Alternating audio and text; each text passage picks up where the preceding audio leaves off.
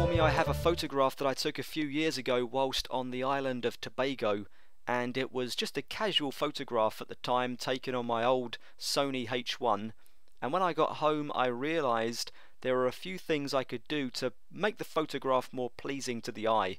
So first of all, we've got quite a bright background and quite a dark subject, and that's the wrong way around, of course, because we want the focus of the photograph to be on the owl in the foreground, not this solid white wall. So we need to do a bit of work, A, lightening up the owl, and B, tempering down the brightness of the wall in the background. So what we want to do is rein in the highlights and lighten up the shadows.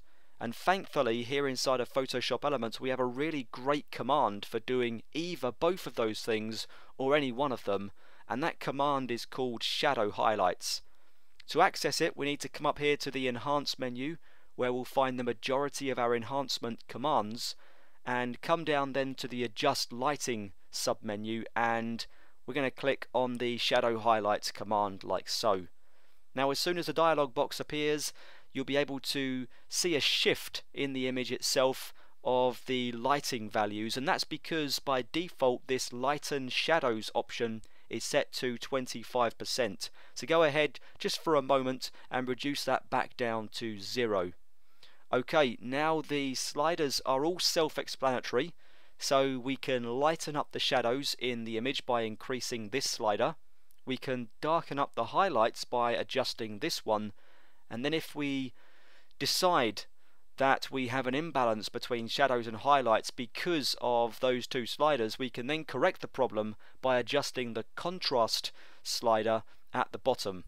So let's make sure the dialog box is out of the way and then look towards improving this photograph.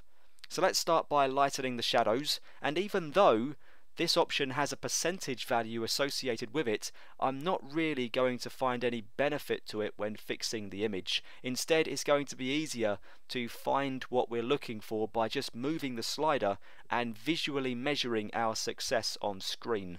So I'll move that up to something like 30%, which gives us a load of lightening but doesn't go too far.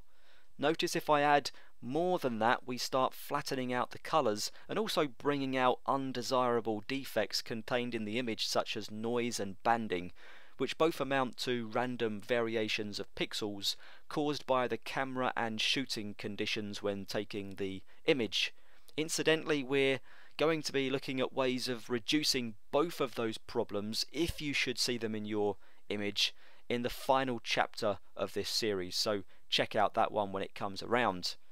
So getting back to this project, even though there's a temptation of adding loads and loads of lightening, especially when we see the amazing results we're getting, it's always good to be mindful that if we add too much, we can very quickly shift this image from a good photo to an ugly one.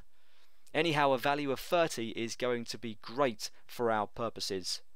Now the owl is looking good, and I want to take a little bit of emphasis out of the wall in the background, which at the moment remains our predominant highlight.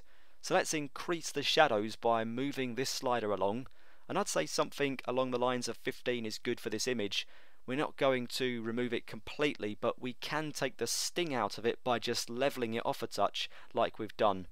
Again, there's no magic values and every image will be different, so this just gives you a sense of how these sliders work.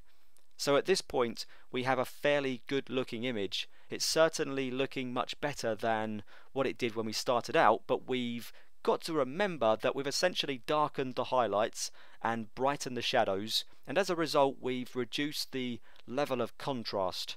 So if we wanted to compensate for that, we could just adjust this midtone contrast slider. So I'm going to nudge it up just a touch.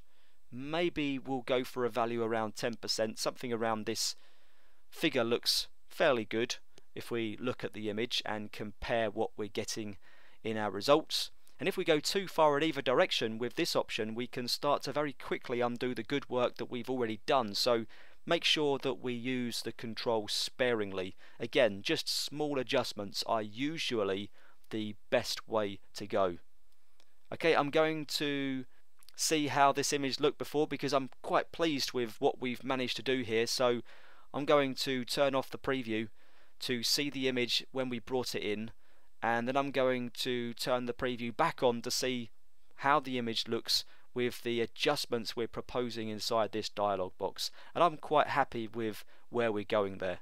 I'll click OK to confirm the change, and we've now made a really great contribution to the image with just this one command. Definitely a technique worthy of inclusion inside your Photoshop Elements bag of tricks, and something that you will use quite regularly, especially if you take most of your photos on the automatic settings of your camera.